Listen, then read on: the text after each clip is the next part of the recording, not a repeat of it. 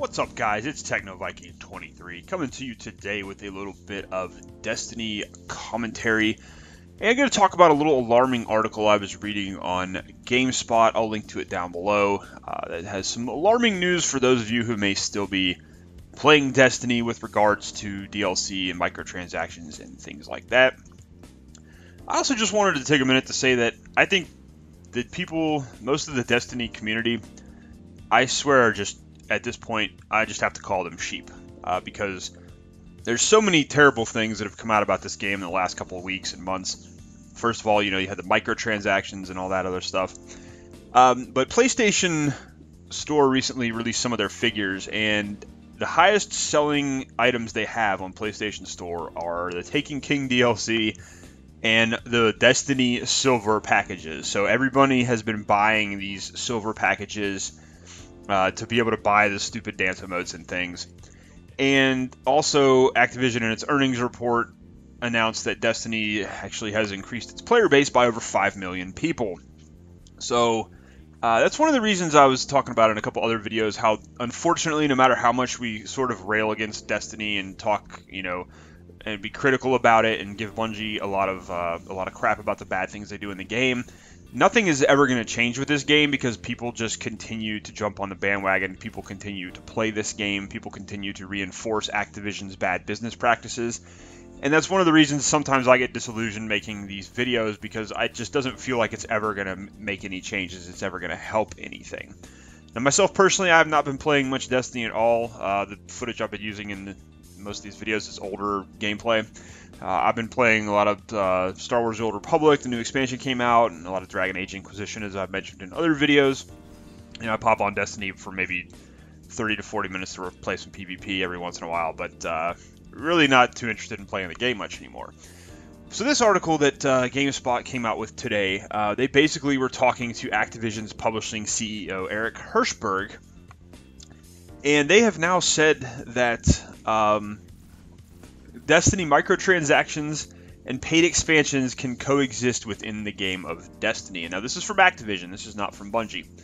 And I found this interesting because a couple weeks ago, obviously, when they brought out the microtransactions, they said that they were going to be using these to support free DLC for people who play Destiny. So basically, it was going to work like, people would buy the people who would buy the emotes, and the money they would make from the emotes and sales at the trading company would go towards Bungie creating new content that they would put out into the game, sort of like an MMO almost, where they'd be constantly updating the game with new patches, putting in new story content, putting in new PvP maps and things like that. At least that's what everyone assumed. Kotaku did that article, but as I mentioned when I talked about that a few weeks ago, I said, you know what? Bungie never confirmed that, number one. I said, number two, this is Activision, and people still don't seem to understand that Bungie, while they are, making the game and doing things for the game, they don't actually have control over their own game. Activision, per the contract they have with Bungie, has final say on everything that happens with Destiny. Bungie can do all they want. They can say, we want to put this content in, we want to do this and that. But as the Marty O'Donnell lawsuit showed us, as the Kotaku article recently showing us all the chopped up cut content from Destiny, Activision can basically just say, shut up, Bungie, we're taking this content and we're making it paid DLC. We don't care what you say. That's why every time Luke Smith gets up there and starts running his mouth about this and that, I always laugh, because people just buy into it verbatim. And I'm like, Luke Smith can talk all he wants. Mark Noseworthy can talk all he wants. Deej can run his mouth all he wants.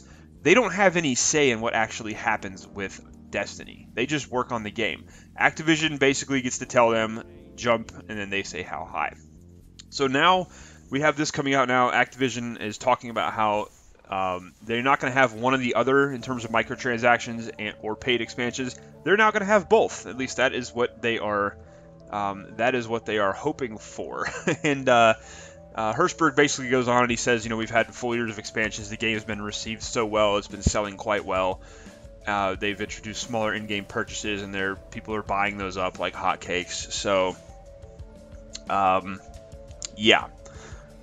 So this is really not really interesting, because I kind of knew this was going to happen. I've been warning people about this for a long time, and as long as Activision is on board with Destiny, you're never going to get a full experience with this game. It's always going to be this very watered down, kind of lackluster experience, because quite honestly, the majority of the people that play this game, I don't think even care anymore. I think it's a lot of, as I've said a lot of times, I think I'd love to see the demographics on the Destiny gaming population, because I think so many people who play this game are very young and just don't know any better. They don't know what a really good video game is. They don't know what a complete full experience is.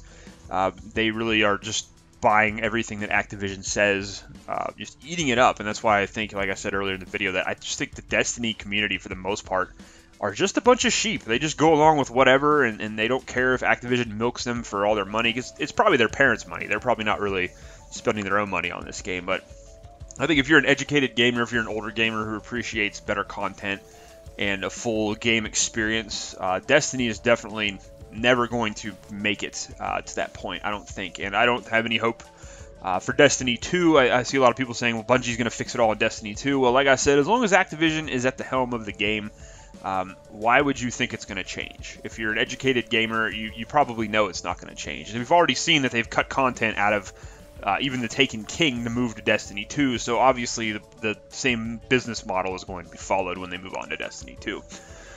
But anyways, guys, I'd love to hear your comments on this. I think this is absolutely just ridiculous. It just shows further how greedy Activision is and how they're just going to continue to try to milk gamers on Destiny for as much as they possibly can. So like I said, I'll link that article down below about the microtransactions and paid DLC still being in the game, so you guys can go give it a look. There's really not a whole lot of news in it, but like I said, it's pretty clear to see the writing on the wall, especially with Activision. You can't really expect too much else from them. So that's going to do it for me, guys. I hope you enjoyed the video. I hope you guys are having a great day, and I will see you again next time.